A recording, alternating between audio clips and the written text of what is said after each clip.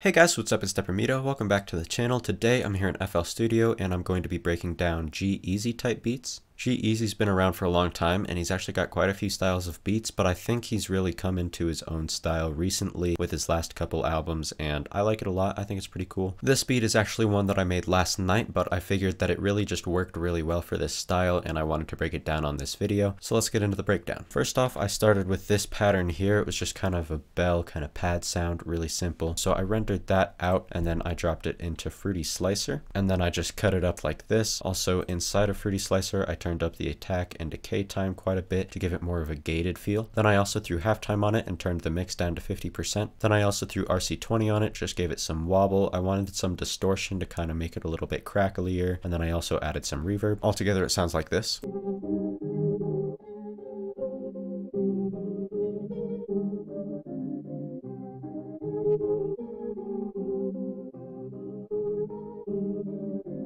So for the main melody of these beats, you're usually going to be using a pad or bells or piano or something like that. You could also use strings maybe, although that's a little bit harder to pull off for a main melody. Or you could also just sample something kind of like a vintage, kind of like a Drake type sample. For the melody, generally you're going to want to keep it really simple and kind of repetitive. Also give it kind of a dark feeling most of the time. If you do decide to go with a pad, it is often going to have this kind of gated feeling that you can get by either using an actual gate effect, or my preferred way of doing it, I think it sounds a little bit better, is by putting it in Fruity Slicer and turning up the attack and decay times a little bit, and that's what I did on this one. Halftime is also really common in the melodies of these beats, so I would definitely play around with that on whatever you're using. For the counter melodies on these beats, you're usually going to be using pads, bells, strings, pianos, choirs, synths, stuff like that. I decided to go with a piano and I just made this pattern right here. It fits a lot of the same vibes as the main melody, dark, simple, repetitive, stuff like that. Then I threw Fruity Filter on this. I just turned up the bandpass a little bit, turned the high pass up quite a bit and turn the low pass down quite a bit. That just gives it a much more background and kind of filtered vintage effect. Then to add to that, I just threw RC20 on it. We've just got some noise, a little bit of wobble and distortion, tiny bit of reverb, but not much, and then also some of this magnetic stuff over here. So altogether it sounds like this.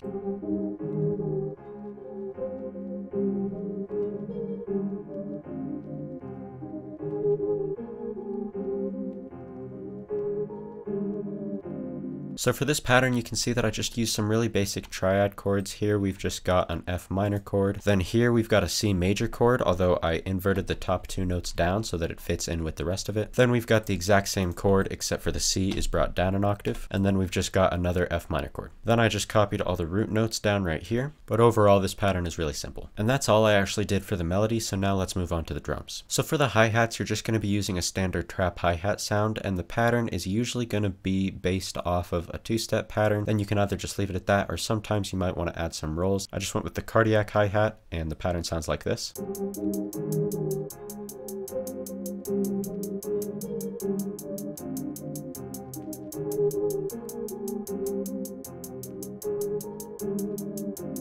Next, I took a second hi-hat sound and I added in a few rolls. This is what it sounds like.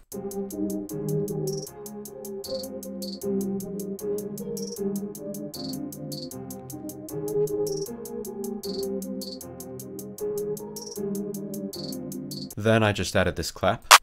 You could also use kind of a tighter trap snare sound. So for your bass pattern, you're usually going to use an 808. It's going to be kind of short to medium. You don't want anything super long. And you're not going to want it to be very distorted. You're going to want it to be fairly clean, maybe a little bit of distortion, but nothing too crazy. You could also use a sub bass and just switch back and forth between that and the 808. If you do go with a sub bass, you're probably going to want it to have a little bit more distortion than you would with the 808. Now for your 808 pattern, you're going to want to keep it really simple. It's mostly just going to be based off of that standard trap kick pattern. As you can see, I did actually decide to add in a few slides. That's just to bring the 808 down to the note that it's on in each bar. This is what the pattern sounds like.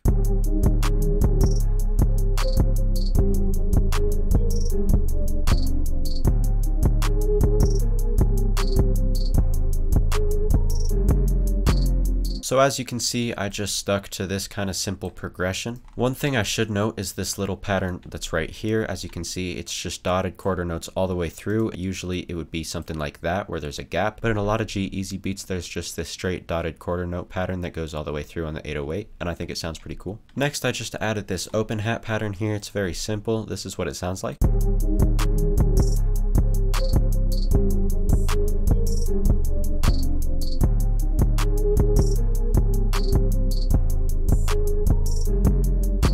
If you decide to use an open hat, you're usually going to want a sound that's kind of cut short. You don't really want it to die all the way out. You kind of just want it to end abruptly. At least that's what's most common in these beats. For the pattern, just keep it really simple and pretty standard. It's nothing too complicated. And that's all I decided to add to this beat. So next, let's move on to the mixing. I already showed you all of the effects that I put on things. There's not too much going on, just halftime, some filters, and RC20, nothing on the drums. Then I just leveled it. If you guys want to see more in depth how I mix my beats, you can check out my mixing tutorial, which I'll put up in the card in the corner. Then I just arranged it. It's a very standard layout and I'll play it at the end of the video, but first I'd like to thank you all for watching. I really appreciate it. Make sure to drop a like and subscribe if you enjoyed. Also check out some of my other type beat tutorials. Make sure you go over and follow me on Instagram. When I reach 2,000 followers, I'm dropping a free MIDI kit. Also subscribe here on YouTube. When we reach 400 subscribers, I'm dropping another free loop kit. You can also check out my 300 subscriber loop kit, which will be linked in the description. Also in the description will be my Patreon. There's some pretty cool stuff over there. We've got exclusive videos. You can also get my Academy 808 drum kit for free. It's only a few bucks a month. It's definitely worth it in my opinion, so please go check it out. But yeah, that's about it. So thank you all for watching. I really appreciate it, and I'll talk to you all in the next video.